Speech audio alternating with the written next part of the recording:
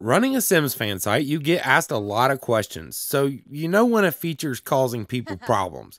A friend who moderates comments and helps run our Twitter suggested I do a video about the style influencer career. This career was added to the base game back in November 2018. Normally there's not much to say about rabbit hole careers, but that's not the case here. In particular, some of the work from home and daily tasks are kind of different, and there are unmentioned objects and features involved in this career. You join this career like any other, but can choose an hour before work each day if you'd like to work from home. If you do, you'll get your promotion progress the next day before work begins, and you do some tasks that are assigned for you that day. Style influencer is a bit more challenging than usual, mainly in the skill requirements department. They kind of pop up out of nowhere, like one level you're raising writing, then suddenly need level 3 painting for your next promotion. It's definitely one where planning ahead can help to smooth the process. It's not necessarily more skill XP, but the requirements are all over the place, with 4 skills needed at high level in order to reach the final rank. You'll need writing, then charisma, painting, and photography. Bear in mind, photography was given to all players after debuting in the Get to Work expansion. You're given a camera to facilitate leveling the skill, but many of the job's tasks involving a camera are a bit disjointed from that device. You'll also find that at level 3 in this career, you get a digital sketch pad, which is a wildly efficient way to make some quick cash.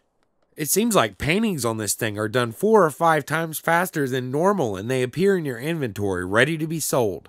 I'm not sure about the limitations with it, but might make a video about this object sometime. The career is a bit of a grind, and I'm not against a challenge, but I am against curveballs thrown at players out of nowhere. Let's look at the daily tasks that trip people up. See, you're given a daily task to take photographs. What would 99% of people do if they knew their sim had been given a camera by the career? Take a photo with the camera, right? It does nothing, so you struggle and maybe photograph different things. If you mouse over the task, it gives you more information, but it's completely unintuitive.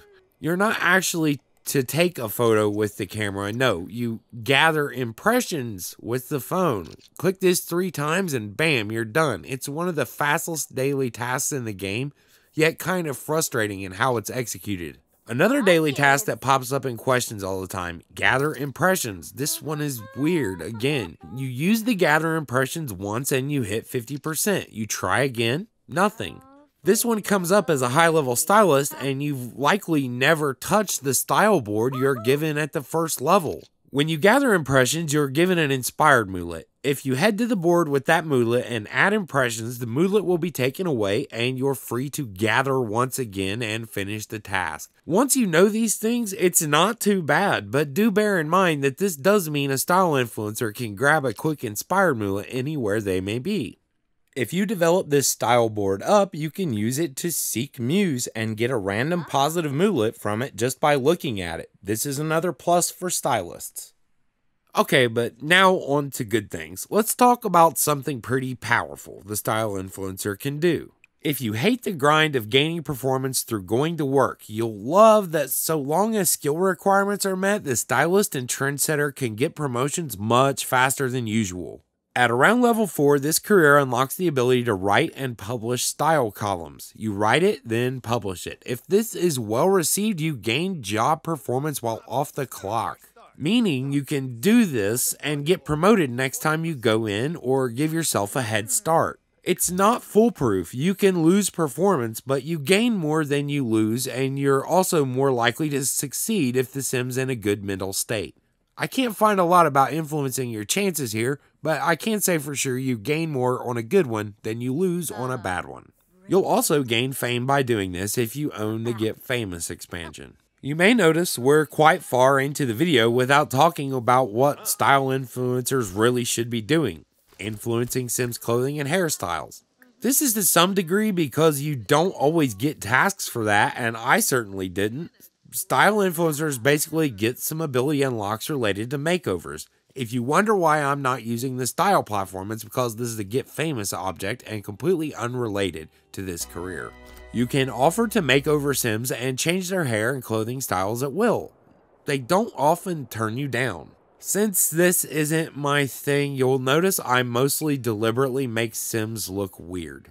You gotta realize it's much easier for me to make them look stupid on purpose than to try to make them look good. I'll admit my failings and leave that to you all. So what's the difference in the two branches? Mostly when you unlock things. The stylist gets makeovers a bit earlier, while the trendsetter gets trends earlier. They both work 5 days and 6 hours with only a difference of 1,500 in what they make each week, and similar skills are required for each of them. They both get this mirror. It's mostly a title thing. But if you want to set trends, go with the trendsetter. You'll get it 3 levels earlier. But what trends? Something I completely missed until now, and I have to edit my guide soon for that reason. At levels 7 for trendsetters and 10 for stylists, you get the ability to make feminine or masculine trends by clicking your sim. I guess I missed this because I thought making over sims would cause styles to spread. Nope, instead you go into a special version of Create a Sim where you can create up to 5 styles that sims are more likely to wear. Clicking the plus sign will add a trend. I did a little test by picking obvious clothing like this lovely bear costume and wasteland gear with a clover belly button ring, so that we could see it in action. Don't worry, it says career up top, but it's just the name of a mode and not that you're making fashion trends for Sims to wear to work. I don't know how this works with seasons. I can't help you there at all, but when I made trends and went to the club the next day, Sims actually showed up wearing the fashion that my Sim had designed. It's of course entirely cosmetic, but hey, it's a feature we were promised in the first or second stream about this, that trends could be spread about town. It's not organic, and it's very much up to chance, but you can make it more likely that male and female Sims will dress nicely by making up to 5 outfits for each.